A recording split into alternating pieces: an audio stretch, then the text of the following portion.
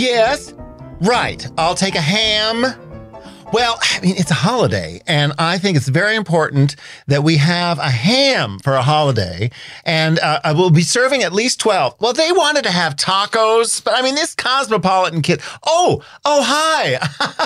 I'll call you back. Hi, it's me, MKD, and I want to thank you for tuning in and for watching and for sharing all the love that is Auntie. That's right. We've got movers. We've got shakers. We've got motivators and entrepreneurs. And today is no different.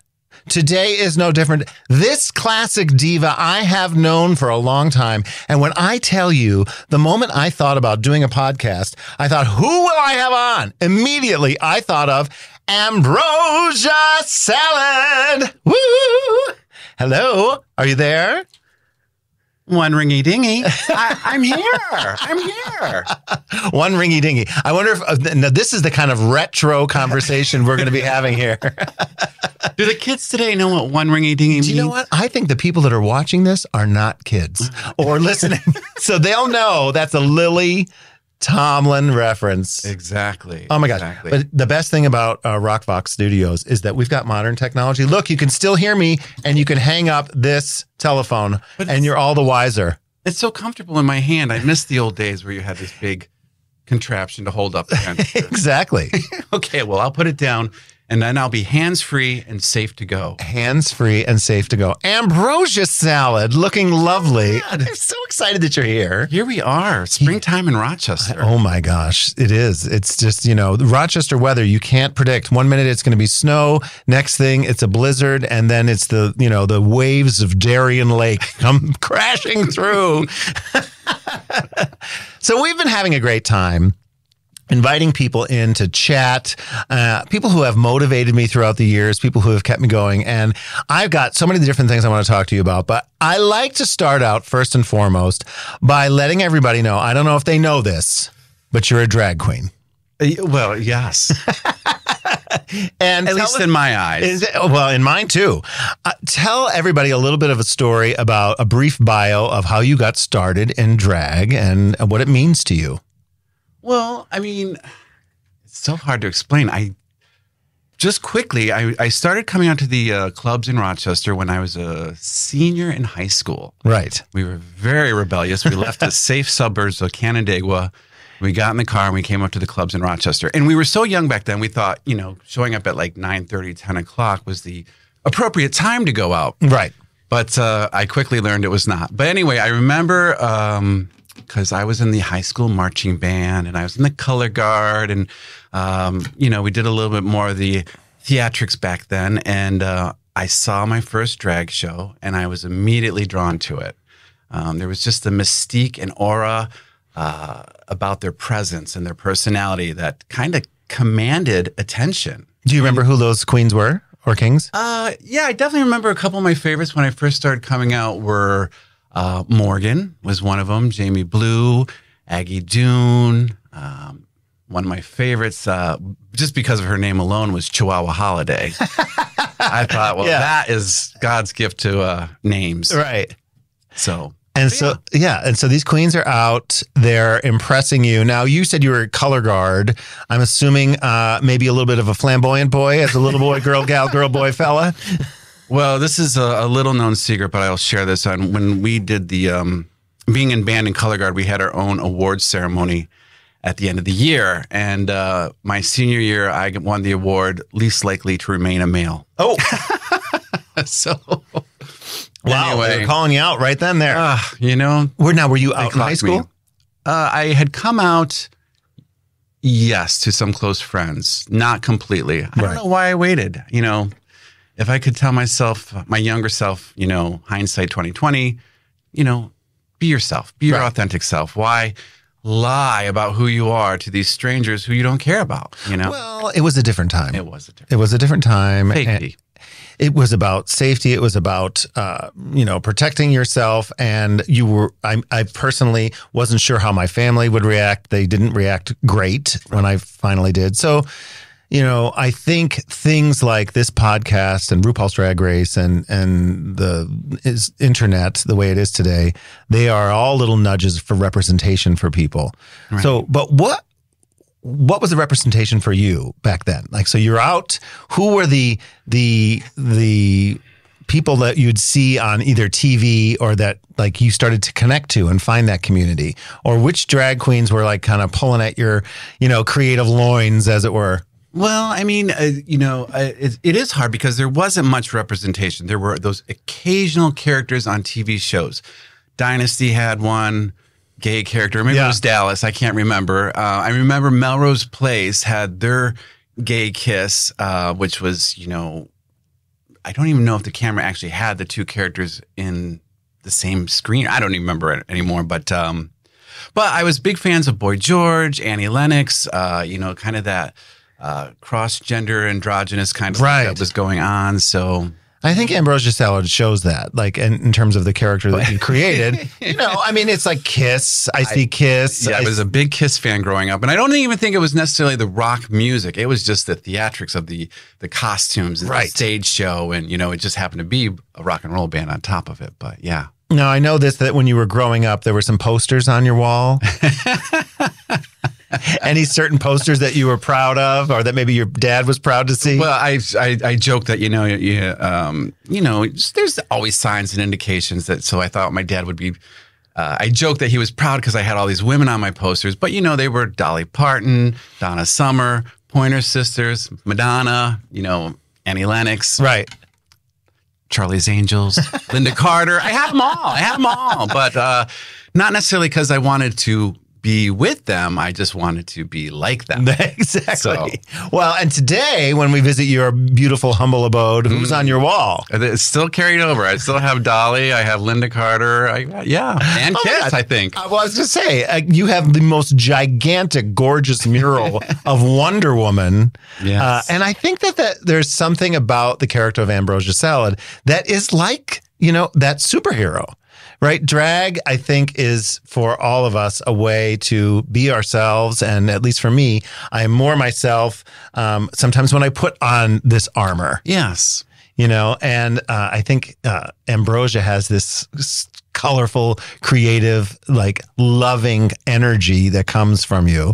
I mean, I remember when I first came out to the clubs, at Mother's, what was really special is that we'd come to see you and you would host the shows and you were fun and you were funny but what was most special about Ambrosia Salad is that you were engaging with the crowd. And if we gave you a tip, you would either mouth quickly, thank you, if you weren't lip syncing, or your hand would go like, doot, doot, like, thank you. And it was just so kind. I just felt the kindness coming. And we talk about the clubs and finding your tribe. Did you find your community and your tribe through the drag community or the nightclub community? I mean, yes and no. I mean, it's been ongoing and changing ever since, because when you first start going out and you realize there is more people like you, you're not alone. Right. I mean, that's just eye-opening. And I don't even know what I want to say. You do feel part of the group all of a sudden. And, you make friends and you realize some aren't the best, but then you do really get your core group. You sift through it and you find the ones that really have the same likes and interests as you do. So it does become the second family that we always talk about. Yeah. I mean, you are a Rochester legend, a superstar. Tell us about you're being modest. You started out and you went out to the clubs and you saw the queens, and quickly before long you became a headliner at Marcella's. Tell us the stories. Well, I can share with you this one. I remember going out to one of the clubs and there was a queen. She was tall and thin. Because I didn't think I could get into it. I figured, well, they don't make stuff my size. And, when you're basically a stunt double for Godzilla.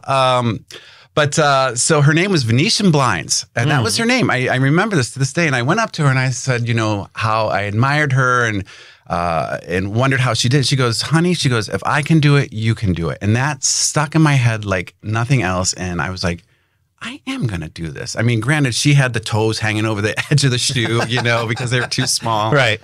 And but that was a different time. We didn't have the internet. You had to go out looking locally. And we did have one store. Right. La Belle Grande. Oh. This was a shoe store for the plus-sized woman in the shoe length, the size.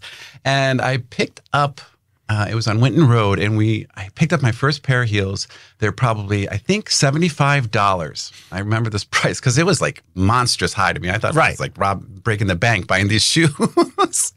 But they were just a simple suede pump, and I was just... You were feeling it. Oh, my God. Feeling the fantasy. La Belle Grande. La Belle Grande. Now, so you're performing and... Marcella's. Tell us about what Marcella's was like. I mean, this was a place in Rochester that was just the main hub at a time when, obviously, pre RuPaul's Drag Race, pre all of the internet at that point, and you had a cast of the core group, I would say. Yeah. Tell us a little bit about who was on that cast and what that was like. Well, I mean, Marcella's was the first club to basically organize the drag shows into a weekly venue. Right. And also develop, a level of pay so that these performers could reinvest and keep the show fresh and carry it on. Because up to then, it was like, oh, hey, you want to do this show here? You want to do this show here? It wasn't as regimented or scheduled as like a cast and right. It could be and so you would do it for tips only at this place because they did it for you when they hosted a show, vice versa. It was kind of give and take. So Marcella's kind of revolutionized it in that sense. And so there was a cast going when I started. I really kind of came in as a guest performer one night. I remember I got ready for around 6 o'clock, and I didn't go on until about midnight. So I was fresh as can be. Yeah. Drinking those entire 6 hours. And, but anyway, so I hung around and I kept getting asked back. And then finally, I don't even remember how long it took, but they said, hey, would you like to become part of the cast here? Right. And that's when it got solidified. Then I started performing on a regular basis. Regular basis, you have your own dressing room. Shared dressing room. A shared, okay, Yes, shared dressing room. yes. What kind of antics went on in the dressing rooms? Well, Marcella's was a unique venue. I mean, it started off, it saw all different types of clientele come and go. The basement is where the dressing rooms were, which was basically a fire trap because I think there was only one exit. Right. There was one stairwell, which was all rickety, woodedy, kind of, broken down. But anyway, yes, it was the secondary party scene down there for sure. All the stuff was happening. Yes. All the alcohol, all the drugs, all the things. Let's face the facts. Now, that was the time. I moved to Rochester in 99 to open Dial America, and I was told by the front desk, you've got to go to Marcella's. Well, I go downtown and with actually the guy from the front desk I became friends with and another one of the gals, and it had closed. Yes. And it was around Halloween. So I was like, oh my gosh. So, I'm coming from Scranton, Pennsylvania. Mm-hmm. I'm looking for, and I think people were like out of the streets and they were going to Tara's and to other clubs there. And I got introduced to a place called Mother's.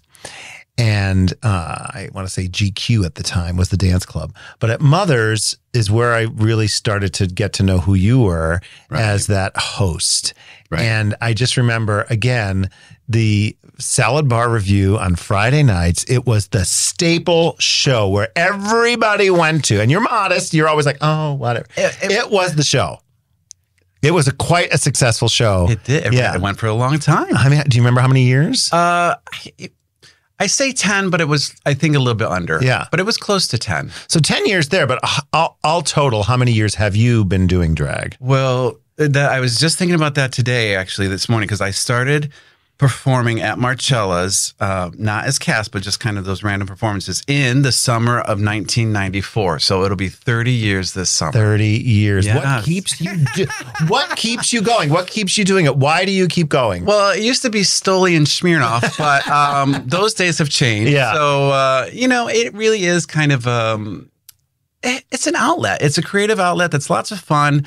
I mean, it's got frustrations for sure. There's all sorts of things behind the scenes, but overall, it leaves you with the sense that, when people come up to you and share stories and kind of congratulate you or relate to you or are inspired by you, it's all That's the good stuff. Yes. That's why you keep doing it. Well, that's why we connect. I mean, we connect on multiple different reasons as friends and as fellow performers, but that kindness factor, you crack me up. We'll be at a show and Ambrosia will be like, okay, so this is Bob and Bob is from Fairport and this is their cousin Julie and here's Cynthia. I'm like, who the heck is who? You're so good at that. Now, I think this comes from your customer service background over at Black and Blue where you've been and what is your title? Well, the funny executive server. I mean, I'm not sure. You're right. I don't know. What, you've been there for a while. It's been a many years. So I always joke that it actually started back when I worked at Kaufman's. Okay. Yeah, because you were always supposed to repeat the customer's name to them after their purchase, after they use their credit card. So you'd look down and then you say, thank you, so-and-so. Right. But half the time you couldn't even pronounce names. And then they'd have those secret shoppers that would come in. And if you remember to use their name, you'd get the star on your name tag. Oh, you were prestigious. Well, I can't believe that. I can't believe that you can remember people's names. And out of the group of all of us, you are the most senile of all the queens.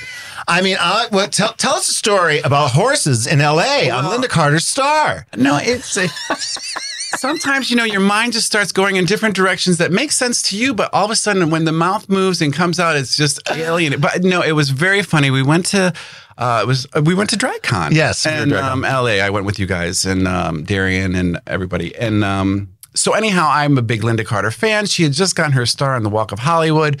See, the Walk of Hollywood. The Walk of Fame. Walk of Fame in Hollywood.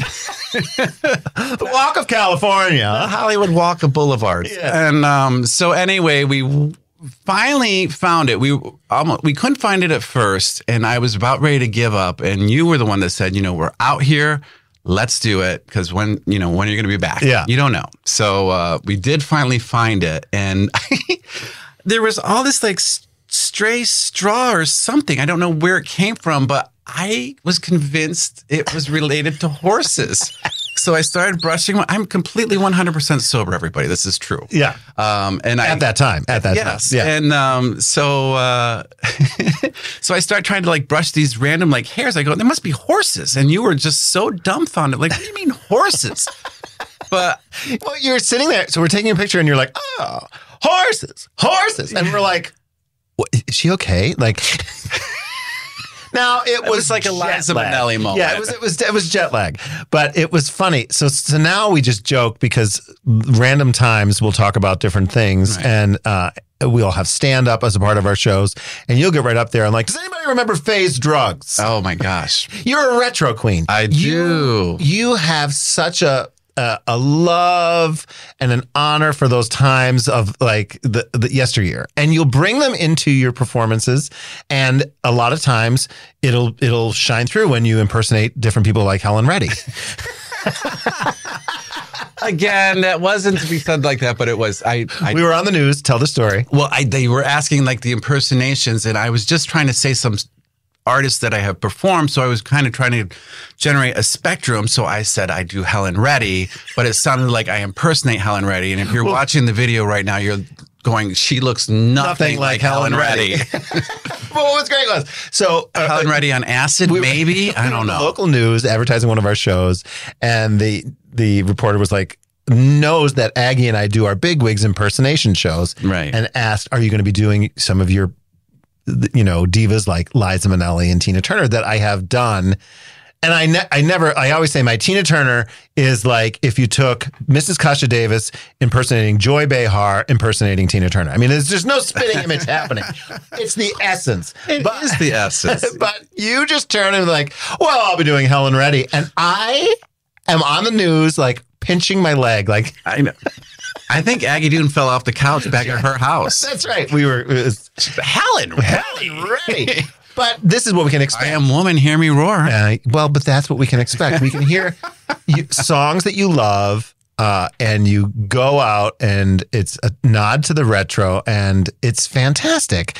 Now, when I was coming up, back to Mothers, I remember when I first thought I would like to do drag, And I said to you, I'd like to do this. And do you remember what your response to me was? Well, you have repeated it to me. So yes, I remember something about, I can't remember exactly what I said, but I said something like, be careful. It's very political. It's very political. And I was Get out while you can. I was like, you mean I'm sure there's Republican drag queens and Democrat drag queens and liberal. But I was like, what is happening? What does she mean?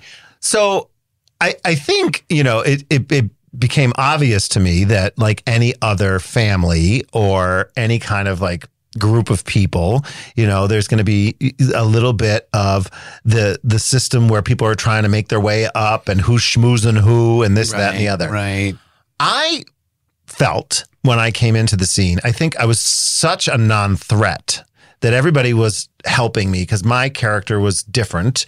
And I think that was to my advantage. But truly, as a group, everybody in the Rochester drag community, what I will always say and what I say when on interviews and any chance I get, there's a family there where, yes, we'll tease each other and tear each other and shade, but really we support each other and people are there to lift each other up. No one, I know we talked about this a little bit. I'm blatantly open about sobriety. We share the love of alcohol.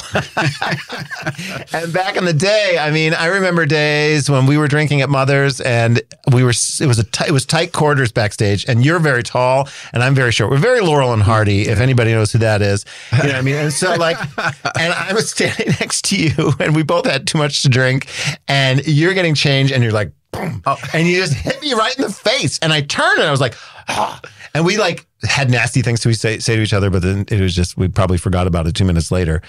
But I still deny this to this day. I deny that to this day. I don't remember any of that. Because we were hammered is why. It was like $40 and 6 drink tickets. That was the pay back then. Well, you made more. But more drink tickets? Maybe. So tell us about your love and your relationship with alcohol. Oh, goodness. I think it started, I think growing up gay in a time where it was to be ashamed, you didn't speak about it. It was this dark secret. I pretty much figured when I grew up, I just would move off and do my own thing and never tell a soul. But, to deny your soul, not your soul existence, but your existence like that, a big part of it is just crippling and it's bound to come out. So anyway, I think maybe in those earlier days, I turned to alcohol as maybe that liquid courage. Yeah. Also, because I started drinking in high school. Actually, I had my first beer in junior high school when I was going to a Kiss concert. Oh, and it's Kiss's fault. Yeah. So I was in the back seat of my best friend's sister and her boyfriend were driving, and they passed me a beer, and I took one. I thought, how on earth do people drink this stuff? Yeah. Well, I found a way. Yes. So anyhow, but that was my first sip of the devil's poison. And so anyway, but no, I think, maybe in those days it was like that liquid courage, as I was saying, to fit in, blend in, feel more at ease, comfortable. And it just kind of kept progressing, progressing. And for me, I always felt like with alcohol, I was always drunk. And what does that mean? Was I always actively drinking? No. I was thinking about my next drink. I was drinking or hungover. And so there was just this constant obsession where alcohol was just literally like the thing that was always on my mind. And in sobriety and taking that away, there is time for a podcast. There's room in your head for so much else. And ultimately, that is one of the biggest releases for me, is to have this freedom in my mind for other things. At the same time, for me, the alcoholism is sometimes comparison, sometimes just that self-doubt. Right. And what I have had as a savior, as a connection, are people like yourself. We talk probably every day. And I know sometimes when I call, you're probably like, there she is again. Well, I know what time it is when the phone rings. I'm like, oh, it's 10:30. Yeah, right. It's for me post meetings. And we connect, and we are able to just know that we are not alone, Right. that we have that conversation, and it could be about as simple. It could be about, the way that I'm thinking about myself, or self-comparison, or this, that, or the other. But it also could be about, oh my gosh, these other people at the gig are drinking, and how do I make sure that I can do this? How do I fit in? Right. And we've had each other's back Sure. in that way. And I think that is that next level of community. And I think I'm very grateful that I've had you like along the way. I mean, that sounds nasty. I've had you, but I'm a married lady. Well, not always. Yeah, that's right. But just in terms of, we had our days when we would joke about the drinks, Right. and when we were both, and then now to be able to look to each other and say, well, if she could do it, I could do it. Right. And like Venetian blinds. that's like Venetian blinds. It all comes back. But I do want to just say really quickly, because I don't know if people know the story, but you became sober basically a year before me. And I remember when I had my, when I finally had to make that decision myself, and it came time to do drag, because you asked me to come back and I was not performing anymore. I had to step away from it. And then you invited me back to do a brunch. And I was like, I don't know. This is very triggering. Should I get in drag? Should I do these shows? And da-da-da. And simply, that was kind of the thing. You're like, if I can do it, you can do it again. Right. That same mentality came back for another repeat. And it has been successful. And I know some people were very anxious about me stepping back into a pair of tights and heels. For good reason. Just one pair of tights? Yeah, How many layers do you have on right now? oh my God. Cut me in half and count the rings. So anyway, but yes, so I have a lot to thank you for too. So, and here we are now, 6 years brunches and stuff, etc. Yeah, our Drag Me to Brunch shows are continuing. We've got Drag Me to the Casinos, and Drag Me to Brunch, and Drag Me to Dinner, and Drag Me on Cruise. We even do drag me to cocktails, but we don't partake. No, and it's fine. I mean, do you feel? Does it trigger you to see people partaking at this point? How do you feel? No. Yeah, it's different, right? It's very different. Yeah. No, it's I know where I need to be, and that's perfect for me. Right. Same. This is what we take care of right here. And worst case scenario is that if something should occur, we can reach out to each other, and we have other resources where we can reach out. Right. Now you have another obsession. We talked a little bit. Oh God. We've Is that a song from the 80s? Yeah. My Obsession? So we talked about phase drugs. We talked about Linda Carter. We've talked about alcohol. Let's talk a little bit about football. Tell us my God. what's going on. This is an intervention. Your drag sisters. God. I mean, listen, a lot of people will be like, oh my gosh, gay people or drag queens, they don't like football. You love who? There's the mug. I do. I love the Los Angeles Chargers. Not the most popular team living in New York State, but I got into it a little more heavily. Basically, during COVID is when I really started watching it all over again and starting learning more and more. Yeah. So now You're all for it. Now, what draws you in? Is it like the tight ends? What's happening? Listen, everybody loves a good tight end, a big sack, and a strong D. But There you go. it's I don't know. It got me hooked, and I fell in love with the players. And granted, there's some cutie patooties out there too, which is no hindrance for a little eye candy. There you go. So, now, do you get together with like friends or family to watch the game? Yeah, of course. And then I even got into, speaking of addictions, I did get into fantasy, which was quite the surprise, because when someone told me about fantasy football, I had a whole different idea of what was going to happen. But is this where the football players like dress as Ariel and Ursula, or what happens? No, you just make up your own team, and then you battle each other out throughout the season. It's a game within a game. Yes. Okay, so gambling, money's put on the line. I mean, minimal dollars. So now, Do you have an interest in like scooters or motorcycles at all? Do you have any interest in those? Well, Batgirl. Yes, that would be true. You know, back in the day, I remember coming home and, you know, you see that little Batgirl cartoon come at the end of the Batman show and you're like, oh my God, it's a great episode. Yeah. But who didn't want, I mean, as little gay boys back then, we wanted to be her. Oh my God, that purple tight suit.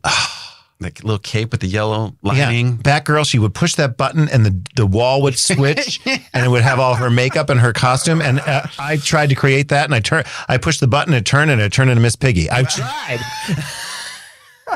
I tried. I had a Miss Piggy notebook in grade school. So, yeah. And she rode a motorcycle too, believe it or not. Exactly. That's what I'm saying. The Great Muppet Caper.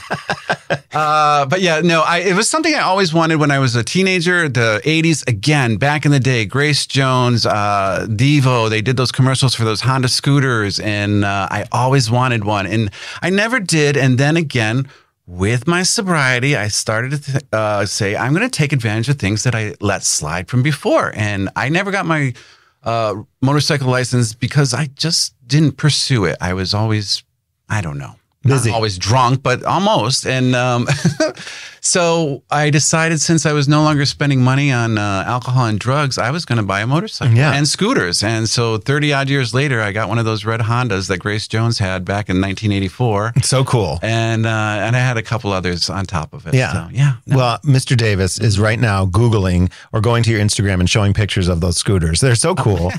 And it's so fun. And again, it goes right along with the whole idea of retro Ambrosia Salad and it's just fantastic. Well, I am so grateful that you are here. I'm so grateful that you took the time to share some stories with us and a little bit of fun. What I like to do at the end of our time, and more to come. I mean, drag me to anything. I mean, we got brunches, we got cruise ships, we got dinners, and we're going to be doing all kinds of shows and have a lot to say about it. And stand-up comedy. I mean, stand-up comedy. Yes. Could you even believe it? Again, something I never would have thought I'd be doing, standing on stages in comedy clubs in Rochester and even outside of Rochester now. So more to come. We're having a lot of fun. So I like to end my show, our time together with some dad jokes. I do it randomly. So I can start first. How many apples grow on a tree? How many apples grow on a tree? All of them. Okay, your turn. This one's from my memory. I think it's been very popular. How come you can't hear a pterodactyl go to the bathroom? How come? Because their pee is silent. Okay. Here's one for us. How do inmates call each other? Toodaloo. They use cell phones. Oh my God. Gagging over here. I love a bad joke. I love a dad joke. I love a bad joke. Even better. Wait, where's the It could be, the answer could be on the back or on the bottom. Well, it's always about the bottom with the Well, this almost comes in play with you. All right. How does a cucumber become a pickle? How?